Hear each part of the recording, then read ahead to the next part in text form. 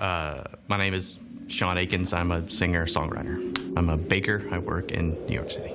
I sell snake oil. Come on. Hi, I'm Sean Akins. I'm the original creator of Toonami. Oh, how did I get involved in Toonami? I worked at Turner Broadcasting for a long time. I actually did start off delivering the mail there, and then I got a PA job, and then I got like grip jobs and other like entry-level positions into production and stuff. Some friends of mine were working at Cartoon Network way back in 1994, and they called me and asked me if I wanted to help create a franchise in the afternoons, like an after-school block for the children. And we worked for a year to create a new destination, like after school, because I was that kid that used to get off the school bus and I would run home to see Voltron or what the fuck ever was on. And I loved superheroes and I loved all that stuff. So I thought I could recreate something like that for kids like me. Stand by for action. I don't know what I've created. The key thing about Toonami originally is it had zero money. So that means you figure out what you can use that is free. And the characters to choose from were the characters that Cartoon Network owned outright, which was the MGM library and all the old characters, which is the same reason there's a Space Ghost Coast to Coast and all those other shows, because those characters, we controlled the intellectual property. That was a huge driver in selecting Moltar. And if you'll notice the similarities between the Tom character and the Moltar characters, they both have a visor face, which is the cheapest way that you can really do animation. Clay Croker was the voice of Moltar, who has left us. It's very sad, but he worked in the building. He was the voice of Moltar. Super easy to make that animation happen. It was about economics, as most things in animation are.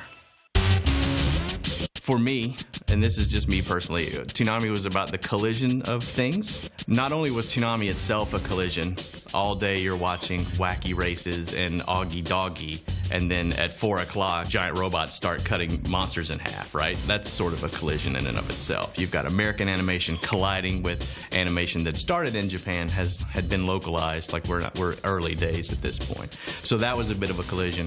And then wrapping that stuff in CGI, also a collision. And then bringing the music to it, like beat-driven electronic music, like hip-hop or dance music, in that world was also a collision. All strong, all brave, all heroes. Just what I need. The greatest thing about Toonami is we were able to, beyond like making a promo that told you this show is on at 5 o'clock, we were able to do other freeform stuff that was really just our art. You know, we kind of wanted to make stuff like that, so we just made different things. Man's greatest inventions, making the impossible possible. I think it's best if we team up. I say we go for it, yes! And that gave Toonami a different feeling from the different stuff that you would see, you know, especially on cable. It would just not, people weren't really doing it like that. I think these pieces would come on and you could tell that whoever made this was into the, you know, they loved this stuff. And we felt that was super fun, like that's what we wanted to make, and the fans seemed to like it when we put it on Toonami as well. So we made a lot of Mission accepted. So in the beginning we launched with like Voltron and Thundercats and these other shows that when I was a kid had come on. So they were really old and we got those for free. Or very close to free, and it was just something we could put up. So DBZ came on at like 5:30 in the morning on channel 69 in Atlanta, and kids were setting their alarm and like waking up at 6:30 on Sunday or whatever to watch this crazy show. And then my friends started doing it, so I was watching it, and then you would get bootleg VHS tapes. That was when I thought there could be something here, and if kids are willing to get up this early on Sunday and watch the show, what if we put it on at 5 o'clock in the afternoon? What could happen? That's when everything started to blow up. And that's when it blew up. I think one of the big drivers for Moltar transitioning to Tom was we wanted to redesign the franchise just in general. I think it had been on for a couple of years, so we just wanted to freshen up and do something different. But we still had all the same rules. We didn't have a lot of money. We still wanted to go with the visor, all that kind of stuff. So we spent a lot of time trying to develop a concept, and most of our shows at the time were like outer space shows, I think. And I was big into creating a place, not a real place, but a theoretical place. So I thought a spaceship as a broadcasting center would be a fun vehicle. So it was really finding a way to convince them that we could do it cost effectively. At that point, I had hired a bunch of guys that were good at it. So we didn't have to really farm a lot of stuff out. We were able to, keep the cost down in that way. And then the stuff looked good. So when you start, delivering animation and material that looks cool and you're not burning the house down, then they will let you do whatever. What are you talking about? So the Total Immersion event, the first one, The Intruder, was really just a fulfillment, we thought, on all the promises that we had made to our fans and to this audience, like going up in it. We had a spaceship, like we had our set. And with CGI, the funny thing about CGI is even though like none of that stuff is real, it actually is kind of real. So once you have built all of the things, like you still have to build models, you still have to build sets, and it's really just like building them in real life, except instead of hammers and nails, you're clicking and dragging and deforming. But a lot of work goes into creating all of that stuff. But then once you have it, it's easy to kind of exploit it, and you can continue to kind of make additional animation, and the more animation you can make, the cheaper all that stuff is if you amortize your costs over the years. I know you kids are big into amortized costs. So that was really how those started. We felt like, there's a way to tell a longer story. We can explore our world a little bit more. People can find out more about our host character, who really kind of was confined to a chair, and still is predominantly, and for most of his life. So it was great to get him out of the chair. We never felt like Tom was the reason, and the stuff that we were making was the reason that you were tuning in. We always just felt like we were the framework to bring it to you.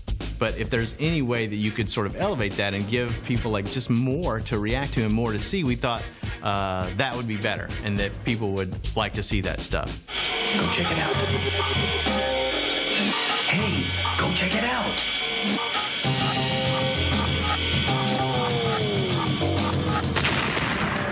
I mean, it was hectic. Like, we'd never done anything like that before. And, we're talking so many years ago. It was back when we really were like, we can do anything. Yeah, we'll make that. Come on. I'll just stay up for 36 hours and we'll make it. Like, we didn't think. We had no brains. You don't think about how hard it is when you're doing something that you love doing. It's like, it's fun. Nothing feels better than creating something from nothing. It's just drawings, or it's just ones and zeros or programs, but then you can actually like make another human being feel something. That's super satisfying when you can do that, because you feel like it's this thing that didn't exist, and because of our efforts, or this team, or me, or whoever, we've now brought this thing into the world, and it has affected other people. So it's a kind of a magic. You guys ready to make the magic happen? We're shifting gears into a sadder time. So Tom 4 is still the highest technical achievement that the group ever achieved.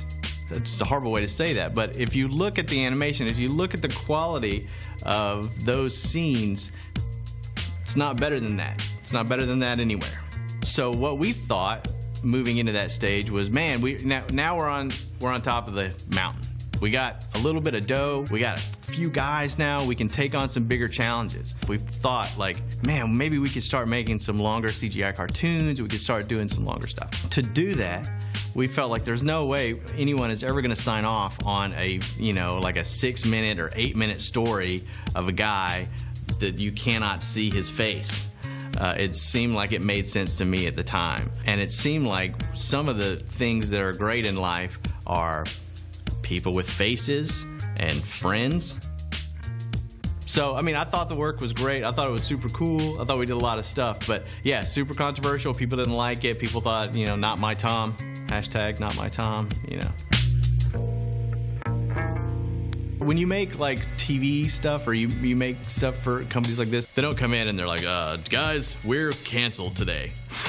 The corporations are a bit more nefarious about that kind of stuff. So what happens is there's less resources this year than the next quarter, and so by the time it's actually canceled, it's like it's been over for like a long time. The network is always searching, any network is always searching to find a larger audience. And when you think that one day part or one show has sort of peaked and the numbers are trailing off, they want to get rid of that and they want to put the next thing on that has a chance to grow even larger. So that's what the network was doing. It was looking for a larger audience than Toonami could draw. And then you're arguing about theoreticals. You're arguing about a potential audience and then an audience that exists. So the advantage of a potential audience is that audience is unlimited in size. So it's hard to win that argument, and Toonami gets canceled. So, until we meet again, stay gold.